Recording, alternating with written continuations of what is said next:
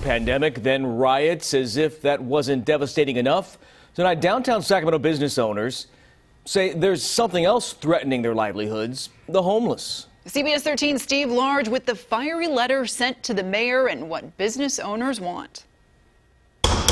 What is the right recipe for recovery in downtown Sacramento? Thankfully not cooking. How may I help you? Anna Rodriguez owns Odd Cookie Bakery, Cafe and Bar on 9th Street. I mean, it's a miracle we have lasted this long. Her restaurant surrounded by shut down and boarded up businesses. Besides the blight, crime is a big concern. It's just getting worse and worse. So yeah, it's scary, and you don't want people feeling that way when, they can go other places.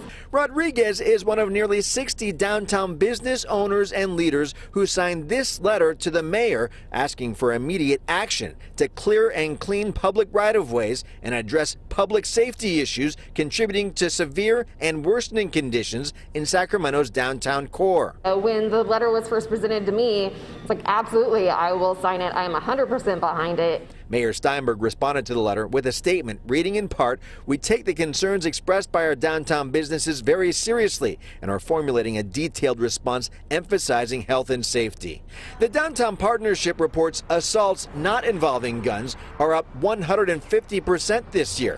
Rodriguez has an employee who was stabbed downtown 2 weeks ago. He's okay, but obviously it was very scary, and now he's not working because he's recovering. How did a bloody scary? A downtown business specializing in sweets. Let me do $11 even. Thank you. Seeking a sense of safety.